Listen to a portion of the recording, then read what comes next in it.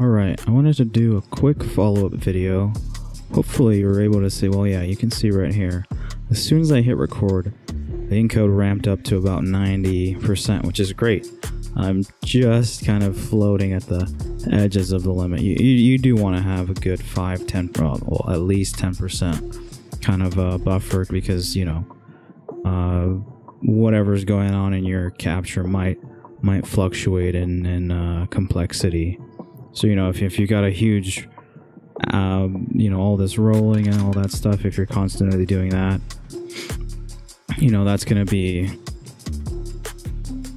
more taxing on the system than if you're just standing there. Or, you know, let's say you took a quick break and you're just standing there. Obviously, that's going to use a little bit less processing power. So yeah, I just want to do a quick follow-up. The only way I was able to do this is by going to my settings, and I'm still on CQP, which I'm starting to honestly fall in love with. As you saw when I was recording the main video, even just opening up a video was too much. I mean, let's see if I can open something now here.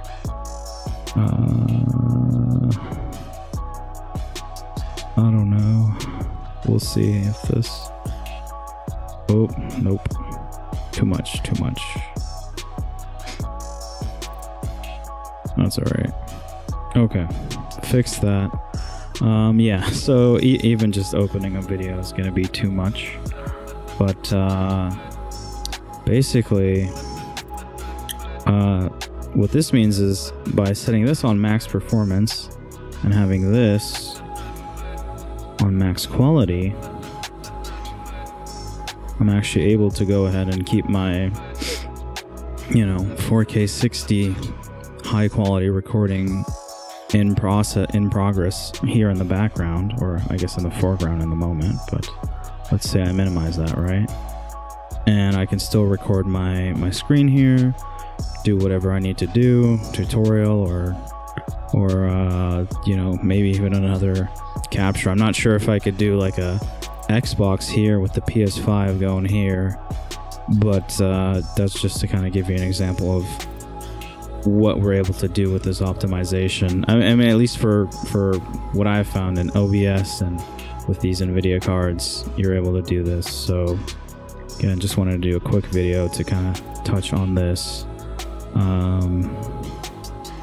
You know, if you did this in CBR and VBR, maybe for your situation it could work, but for me, this is the only way I've been able to find to get the most out of my recording. So yeah, hope that kind of puts that a little bit in better context and kind of also ties together to the main video more thoroughly.